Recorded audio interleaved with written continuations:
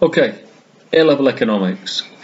It's part of the social sciences faculty, economics. It falls into the business area. Some of the courses which are available within the faculty are obviously A-level economics, A-level business, which sometimes is quite popular to do alongside of the economics A-level as well. We have the extended certificate in business, which is a vocational course with less exams and more coursework, which would be the equivalent of one A-level, which can be done alongside other A-levels. And we have the extended diploma, which would be a full-time course. So that would be purely business. Okay, there's a good uptake on all of those, and we do have A-level economics students who put the A-level economics alongside the A-level business and the extended certificate in business. Other subjects within the faculty include travel and tourism, law, French, Spanish, psychology and criminology. So we will be on the top floor of the P block at the college. So what we're going to concentrate on today then is, why would you study economics? Okay, what I'm going to do is I'm going to talk to you a little bit about some of the issues that come up in economics, but also I'm going to link these to what is going on at the moment in terms of the lockdown and all of the issues with regard to coronavirus and COVID-19. Okay, the first one then, how will business customers be affected by Brexit? Right, there's been a lot of talk about Brexit, a lot of information about Brexit, okay, and this has been going on for 2 or 3 years now. We will be coming out of the European Union, but even now, okay, we are not out of the European Union, we're still in for a negotiated settlement by the end of this year. Linking this into COVID, just to show that economics does change from day to day, week to week. Then, in terms of the COVID effect on this, they're talking now already about a possible extension to the 31st of December because of the lockdown and the effect it's had on the economy in the UK.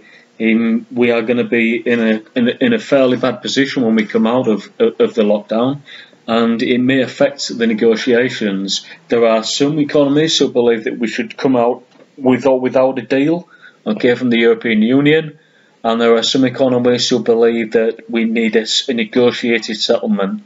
A lot of our trade is with the European Union, a hell of a lot of our trade is with the European Union, so we do rely on European goods coming into this country and us trading our goods with Europe. It's a big market for us, so that will affect the decisions that will be taken between now and the end of the year.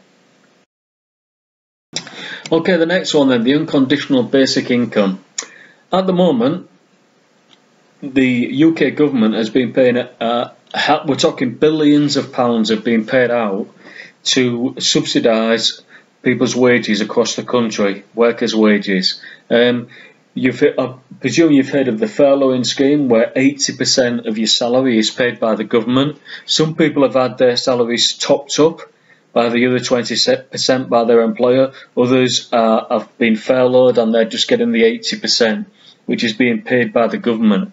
Small businesses in particular find it very, very difficult to pay their staff in times like this.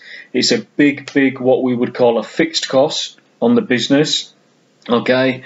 And if they had to pay that during the lockdown, it would mean many of them going into liquidation. So that's the first thing. In terms of the COVID and the effect that's had on whether we should have an unconditional basic income, it may be that we're going to have a very high unemployment rate for a few years to come because of the effect that COVID has had on the economy and the demand for goods within the economy. So therefore, the goods need to be produced by businesses. If there's no demand there's no demand for that particular business, or there's less demand and they need less staff. There are going to be problems in the future. Okay, hopefully, as some economists might say, we're going to have a big, strong bounce back and things are going to improve very quickly. Other economists believe it could take 3 to 5 years before we get anywhere near the level of income that we've got at the moment in terms of the economy. Okay, the next one then, is there a future for cash? You may or may not have noticed that most businesses during the lockdown do not want to accept cash. They see card payments has been easier, quicker, and also less susceptible to passing on the virus. In Sweden, which is one of the leading countries in terms of the use of plastic rather than cash, they said that only about 10% of transactions actually take place in cash. They are a very plastic-dominated economy in Sweden. We may well go that way. People have got into the habit now, possibly, of paying much more with plastic. I know the younger generation, we're doing it anyway to some extent, a lot higher extent than the older generation. But again, this could have a big effect on some businesses. Okay, market traders, street traders, etc. May find it very, very difficult to move over to a plastic-dominated transactions. So therefore, they do need the Wi-Fi. They do need to be able to, they have the IT in place to be able to supplement those transactions. So again, that's a big issue again, which has been affected by the COVID. Okay, in terms of the economics, so that's a little bit about why you would want to study economics. In terms of economics in the course, there are two aspects of economics. Number one is microeconomics. Okay, in microeconomics, we look much more at kind of individual decisions and decisions that are made by firms on a day-to-day, month-to-month basis. Okay, so as you can see from the slide there are lots of decisions that are made. You will make decisions on a day-to-day basis as a consumer. Okay, whether it's buying a tin of beans, or whether you're going to spend your money on a new pair of trainers, or whether you're going to go to a sporting event or a music event, for instance, you will make decisions that are based upon what you want in your economic wants. Those decisions, when they're added up across the whole economy, have a big effect on firms. They have a big effect on the government and our economy and our wealth creation. Okay, that is what we look at in terms of microeconomics. We also look at how the government might get involved in some of those decisions and trying to control the economy, and how they might try to help us to move towards products and services that the government would like us to consume. More, for example, more healthy options, options that don't affect the environment. Do we tax, products that do affect the environment, or do we try to educate people, or do we offer subsidies for things that we do want? Do we want people to be healthier and fitter? Therefore, do we subsidise gyms and sports centres to try to get people to pay less money and have better access to those kind of facilities?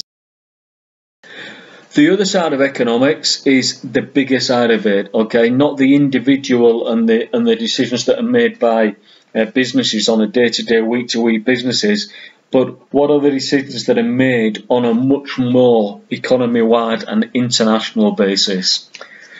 In the economy, the Chancellor of the Exchequer, Rishi Sunak, at the moment, has to basically try to control our economy and try to put in place measures that help the economy to function. In other words, transactions to take place on a day-to-day basis, people to be employed and stay in employment over a period of time, to create wealth so that wealth can be distributed.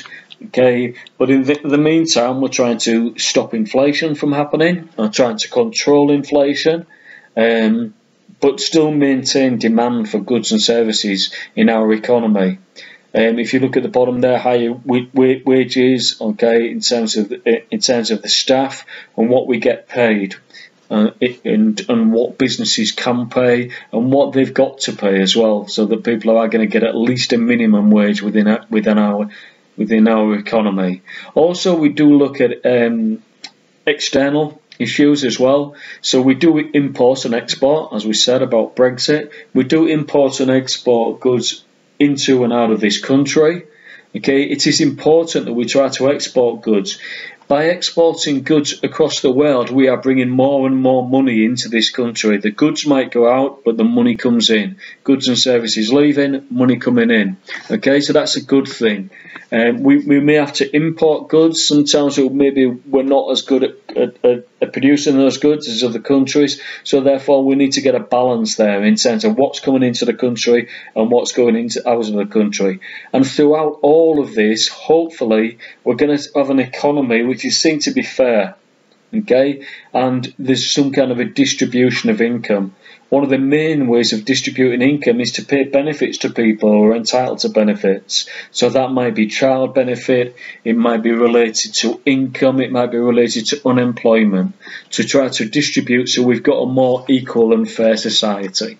Okay, so that is macroeconomics, and that is the bigger decisions that are made within the economy. On the course then, the A-level economics, there are 3 papers. As you can see, all of the papers are weighted exactly the same. So these are at the end of 2 years. Paper 1 is your micro paper. Paper 2 is a macro paper, and paper 3 looks at issues from both micro and macroeconomics, some of the bigger issues and principles in the economy. So those are equally weighted. So overall it's out of 240 the whole A level, and they are 80 each. So therefore that is the A-level economics. 3 exams at the end of 2 years. So 2 years preparation, practice, and going through the areas that we need to cover on the. And finally, facilities, trips and events then. We do have a number of resources to help you and to support you through the economics. They include class resources which are used in class, okay, to try to make it a little bit more interactive and to help you to practice some of the skills that you need to learn on the economics. We do have Easy Economics, which is something that you can access from home. There are many videos on there to help to explain some of the concepts that will be covered in class, but also there are little tests as well, so it's a good source of information for you and a way to support your learning. We use Tutor2You resources. Again, they are equally accessible to you as they are to the teachers. Some of the staff will use them within the class as well. Okay, there's lots of up-to-date relevant resources there. We do we had a visit last year to Amazon's warehouse in Wakefield. The picture there that you can see, the photograph, is from that visit, and that visit, from an economics point of view, was to look at the areas like specialisation and how staff are used within that organisation and what they specialise in, and is there a division of labour? In other words, do different staff complement each other in what they do? And to get the job done efficiently. Okay, and finally we have very strong links with Hull University. Okay, our links with Hull University include visits to Hull University, speakers at Hull University on different economic concepts, and we also have been involved in competitions with Hull University as well. Okay, so there's plenty of links there, visits and online resources, okay, to support you throughout the course. Okay, that's A-level economics and the way it fits into the department, the faculty. Sorry, the social sciences faculty. What we'll do now is we'll take some questions and answers. So I'll move on to the last slide, and then we'll take some questions and answers if you have any.